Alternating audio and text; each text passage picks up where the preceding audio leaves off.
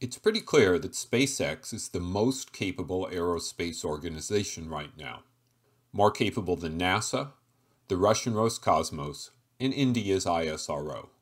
Maybe there might be a discussion compared to the Chinese. Many companies want to emulate SpaceX, and there's a lot of discussion about whether they will or not. Many of those discussions ignore the fact that SpaceX benefited from a rather unique set of circumstances when building Falcon 9. In this video, we're going to take a journey into alternate universes and look at a number of situations that, if different, would likely have led to either a drastically different SpaceX or no SpaceX at all. I'm going to skip the early days of SpaceX, the days when they were working on Falcon 1. If you want to understand those days, read Eric Berger's excellent book, Liftoff. We're going to focus on Falcon 9. We know that the retirement of the space shuttle in 2011 meant NASA needed a way to carry supplies to the space station, and for that they created the Commercial Orbital Transportation Services Program, or COTS. That led to SpaceX getting help to build Falcon 9 and Cargo Dragon. That takes us to our first scenario. What if shuttle kept flying? Columbia disintegrated on re-entry in February of 2003, killing all 7 members of the STS-107 crew. If the Columbia accident hadn't occurred, and if there were no other losses of shuttle could have flown to 2015 or even 2020, and the COTS program wouldn't have been available when SpaceX needed it. After the accident, the Columbia Accident Review Board created a report that detailed the causes of the accident and made recommendations going forward. Not only did they detail the changes to make before shuttle returned to flight, they detailed what should be done to continue flying after 2010. If that plan was followed, and there were no further accidents, the shuttle could have flown to 2015 or beyond, eliminating the chance for SpaceX to get a COTS contract. But President George W. Bush decided that he wanted a different space program, including a plan to return to the moon by 2020 in preparation for the human exploration of Mars. That new plan required the retirement of shuttle in 2010 after the completion of space station, so the shuttle money could be shifted to the new exploration programs. The new plan is what led to shuttle being retired, and that would set the stage for SpaceX many years later. Scenario 2. What if NASA had a replacement vehicle to service ISS, so that COTS would not be needed? In the early 2000s, NASA had an orbital space program that would have launched small crew and cargo vehicles on commercial launchers to augment the space shuttle. These space planes would have worked well to serve ISS. And yes, one of them is a capsule. NASA was okay calling that a space plane, and so am I. The orbital spaceplane program morphed into the crew exploration vehicle for the Constellation program. There would be 2 vehicles built by 2 separate contractors, and flown to see which one was the best deal for NASA to purchase. This Lockheed Martin design would have launched on top of a commercial launcher and had both Earth orbit and lunar variants. When the Constellation program started, NASA Administrator Michael Griffin restructured the program to be a capsule-based design that was too heavy to be launched on the commercial launchers. That design would eventually be renamed to Orion. If that rescope hadn't happened, the crew exploration vehicles might have been a valid solution to carry crew and cargo to ISS. COTS would not have been needed. Administrator Griffin also mandated that the rockets used in the Constellation program would be shuttle-derived. That gave us the crewed Ares 1 that used a solid rocket booster derived from shuttle, a new second stage, and the Orion capsule on top. It also gave us the Ares 5 cargo vehicle to perform the heavy lifting required for the Moon program. While Ares 1 was considered a solution to get astronauts to ISS, using a Moon capsule for that mission was a poor choice in terms of complexity and expense. There was no solution to fly cargo to the ISS in Constellation. There was a competing shuttle-based design known as Direct or Jupiter that would use shuttle components with as little modification as possible. NASA could also have developed a clean sheet solution for ISS cargo. Any cargo solution available early might have meant that COTS was not required. Scenario 3. What if SpaceX did not succeed at COTS?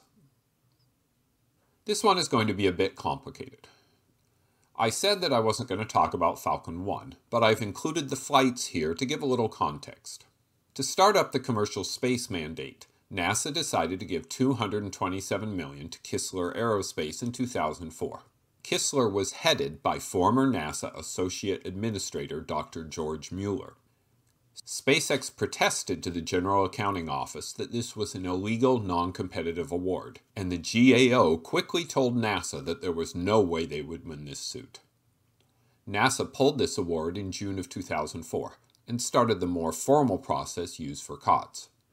The initial program got spun up in late 2005, with 6 semifinalists selected in May of 2006, and SpaceX selected as one of the Phase 1 winners in August of 2006, with an award of $278 million. Note that between the startup of the program and the selection, SpaceX launched their first Falcon 1 flight. If NASA had started COTS 6 months earlier, NASA would have been making their decisions before Falcon 1 had gotten off the pad. It's not clear that SpaceX would have been a winner without that technical achievement, and this is one way that SpaceX might not have gotten the COTS contract. There was one more problem with COTS.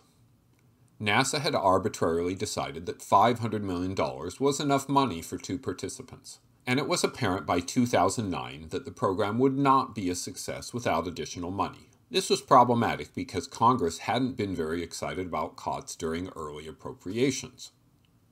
The program was in trouble. Then something unexpected happened. President Obama had set up the Augustine Commission to review the current state of NASA's human spaceflight program, and the commission released their report, Seeking a Human Spaceflight Program Worthy of a Great Nation. And in the congressional hearings that followed the release, commission members advocated giving an additional $200 million to the program. Even more unexpectedly,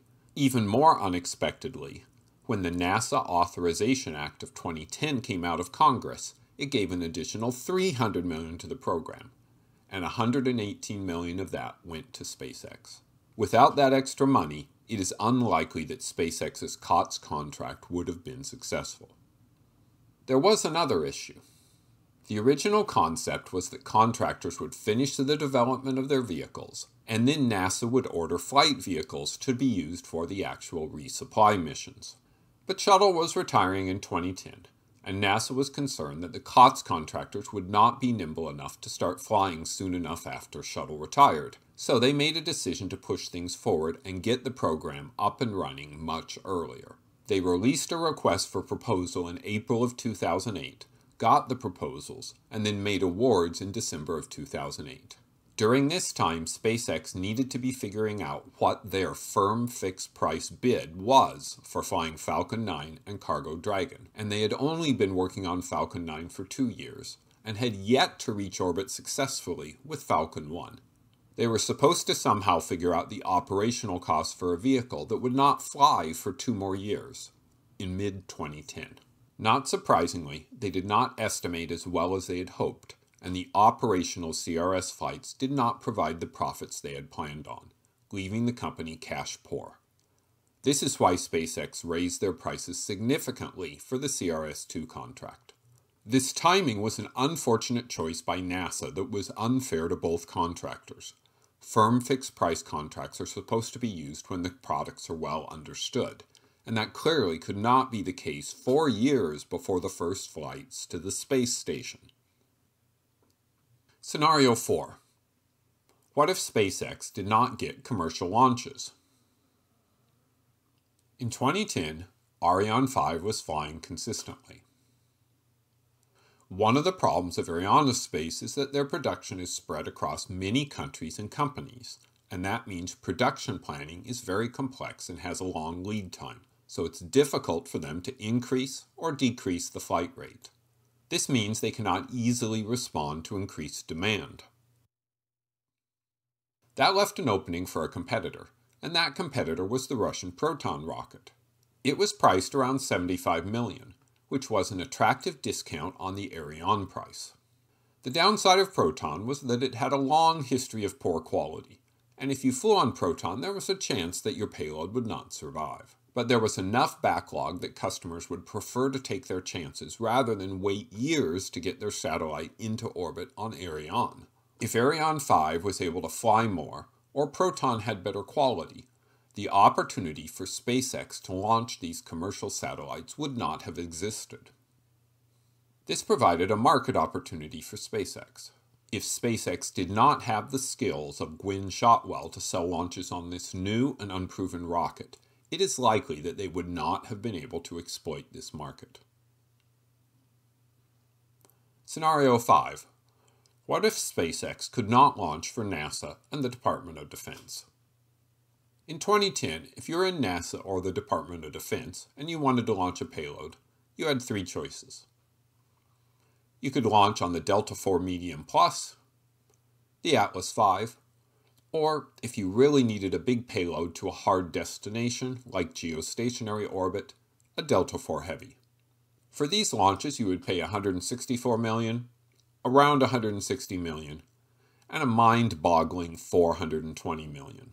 All of these rockets were manufactured by United Launch Alliance, a company that had a virtual launch monopoly on U.S. government payloads since it was formed in 2006.